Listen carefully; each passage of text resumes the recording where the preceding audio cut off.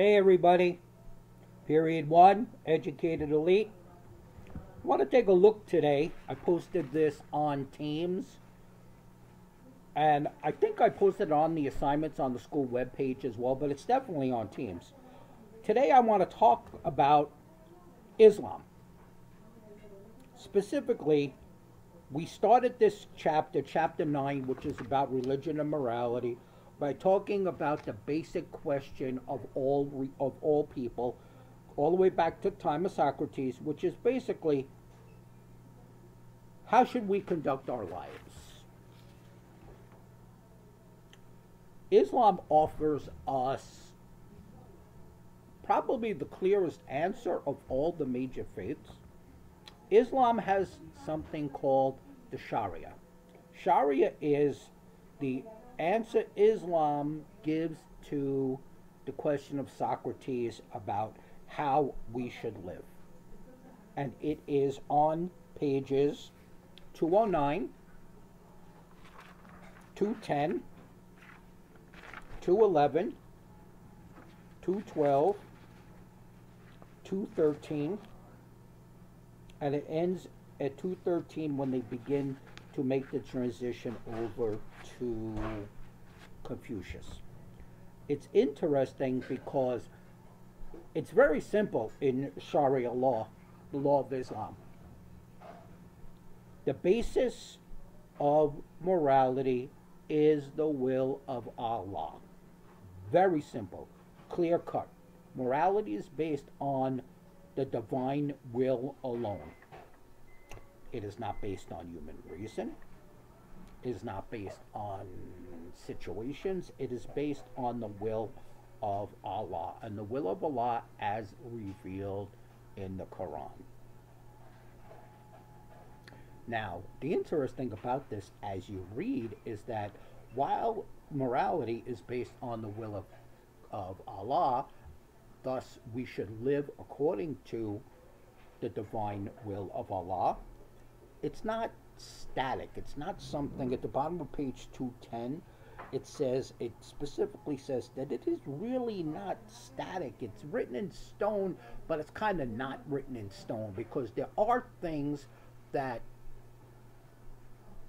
are present today that just simply were not present during the time of Muhammad. And those things require answers to the people of Islam. So on page 211, they've got 3 paragraphs that you're going to have to take time, and you're going to have to read and read and read and read, because they talk about the sources of Sharia law. Of course, it's going to begin with the Quran. The Word of God written by Muhammad. It is the Holy Scripture. It is infallible. They are Allah's infallible revelations to Muhammad. They cannot be questioned. They also talk about the Sunnah, which are customs of the Prophet Muhammad. Not too different from Christian religions. Then they're going to talk about what they call analogical reasoning. The Quran and the Sunnah do not address everything that's happening in the world today. So they have trained interpreters of the law that will interpret different things for today. And these people are accepted as leaders, and it's what they say kind of will go. So it is a living law, the Sharia.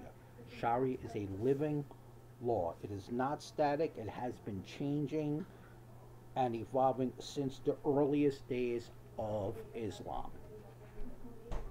So I want you to read this section, and what I'm interested in from you, two different groups. We're going to have Hamza, because he has the Quran committed to memory, and then we're going to have the rest of us. The rest of us, after reading through this, and you're going to have to read this, how does this compare or contrast with what you believe yourself? Each of you, because I've read them, you sent them to me, each of you has already written to me how you should conduct your life. What's the guiding force for you to conduct your life? And it's been a wide spectrum. Today, I want you to take what you have and compare it to what Islam presents. How what can you take from Islam that makes sense to you and you can use, and what you look at and you go, that really isn't kind of what I think. It's interesting, but it's not what I think. I want to take a look at these. I want you to go on to Microsoft Teams, and I want you to let me know what you think. Quick post. Quick means 40 words, not 1,000 words. Give me a quick post on this. If you're looking at this before we meet today is Thursday, April 9th. If you're looking at this before we get to Zoom tonight, there's a different question on Zoom tonight, and we will get to that later. I hope you find this interesting. This chapter is absolutely fascinating for me. We had a good chat the other night, hoping to have a good chat tonight. Until then, peace. I will see everybody shortly. Bye-bye.